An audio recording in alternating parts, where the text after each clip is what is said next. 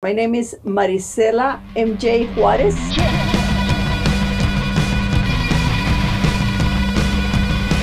How long have you been working here at Seymour Duncan? It's going to be 39 years in March. How'd you hear about Seymour? Oh, that was kind of an accident. Seymour Duncan, the way I put it up, Seymour went and knocked on my door. Oh. So I was newlywed with my first baby, and my other company wanted to move to North Carolina. And since my whole family was here in California, I said, no, I would rather stay. So I was at home making homemade flour tortillas. And my neighbor came over and knocked at my door, and she asked me for a ride. I need to go and take this application. Sure. She says, oh, I'm sorry, you're busy. I said, don't worry about it. I can finish them later on. They will be ready for dinner. So the application wasn't totally filled out, so I helped her out to go ahead and finish it, and I put myself as a reference. We didn't know what they will make at Seymour Duncan. If somebody would tell me, Seymour Duncan make pickups, I would say Chevy or Ford. And but that was it. I didn't know the guitar components or what the guitar took, none of that. So I go to Seymour Duncan, and they asked her if she wanted to have the interview right there and then. I said yes, tell her yes. About 2-3 hours later, I was at home finishing my tortillas again, and then the phone rang, and it was John Hall from Seymour Duncan offering me the job. And I laughed and I said, you got the wrong person, I was only the chauffeur.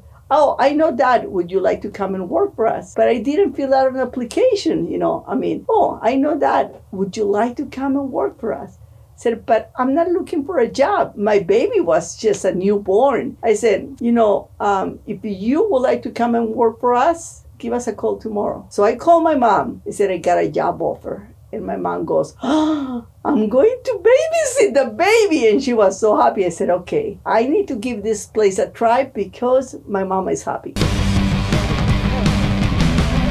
So I went to Seymour Duncan, and my first thing on the table that they put, the bobbins were already pre-wound, and they said, you're going to make these, they're called pickups, and you're going to go ahead and make them this way for a conductor, and and there were 10 sets of Jimmy Page pickups.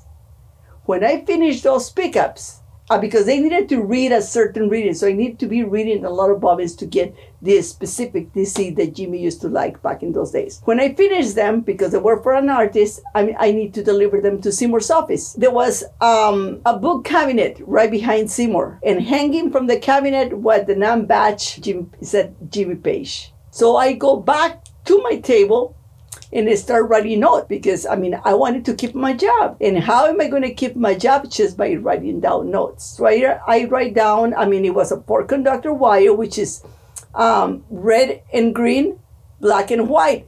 So I said salt and pepper, salsa and guacamole, okay? I'm making my own notes. They were only for me, to help me. So I'm making my notes. I said 2 bobbins, one adjustable and one unadjustable.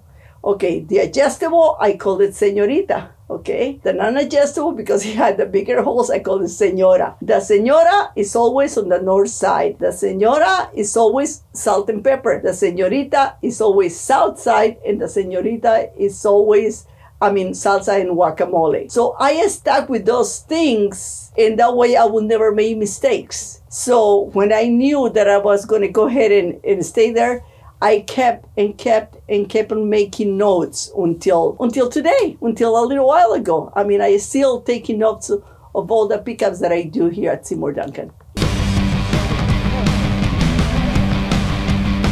One of my favorite things might be tuna and hard-boiled eggs. Really? Yeah, like a tuna egg salad, Yeah, I know. I usually, I hard-boiled eggs in the morning, and then I bring in here and I mix it up here, Crackers or bread, either, I know everybody was thinking tamales. Yeah. I do like to make the tamales.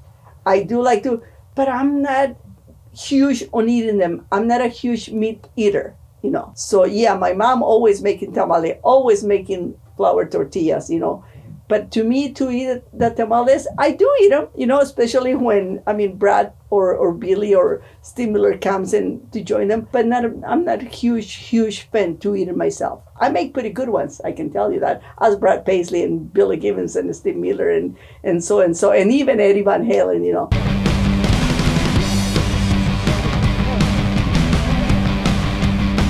A lot of times, the tech knows more than the artist.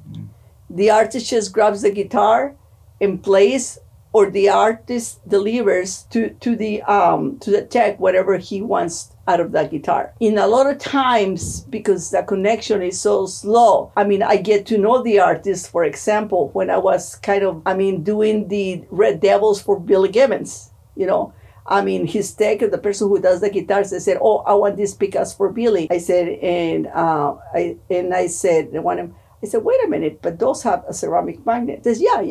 I said, "No." But MJ, for Billy, I said, "No, Billy doesn't play that." And then he happened to call Billy, and then Billy says, "You don't know what you're doing. You let her do whatever she does. She knows what I like. There is ways that you get to know the people and you get to know what they're used. And if you're gonna make a pickup and change it, it's according to whatever they played, and don't go to the extreme of using an Alnico 2 to kind of send them to ceramic. That's a no-no for Billy, No, you don't do that, Oh, yeah.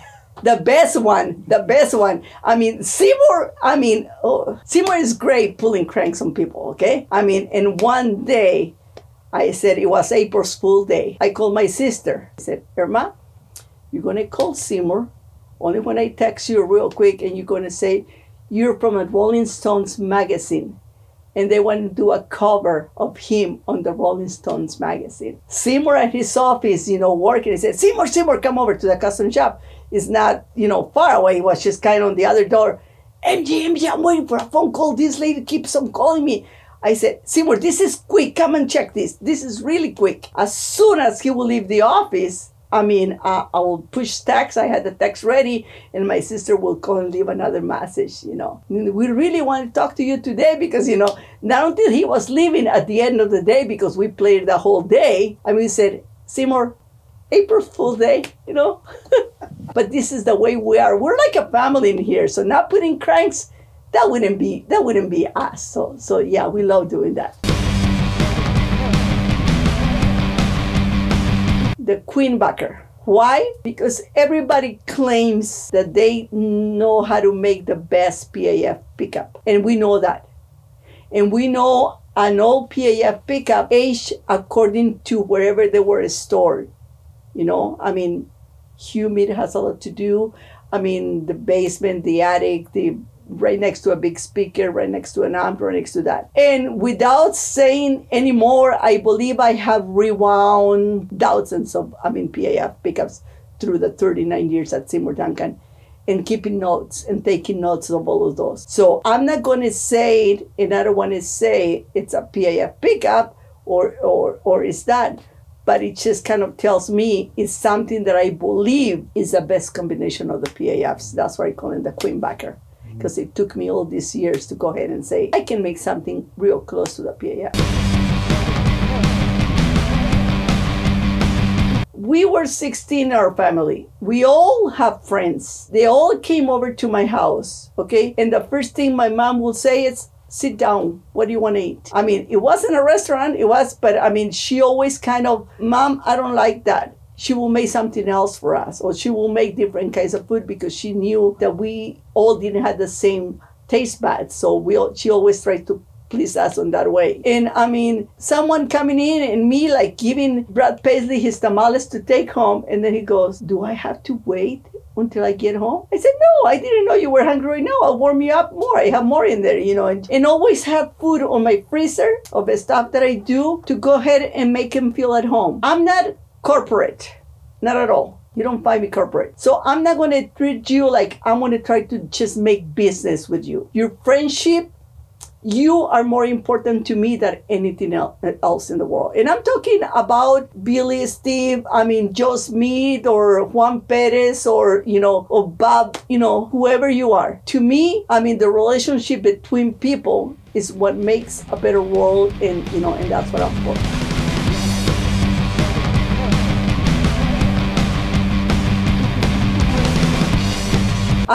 Knowing you, at that time, I was totally in love, and who wasn't in love with Peter Frampton?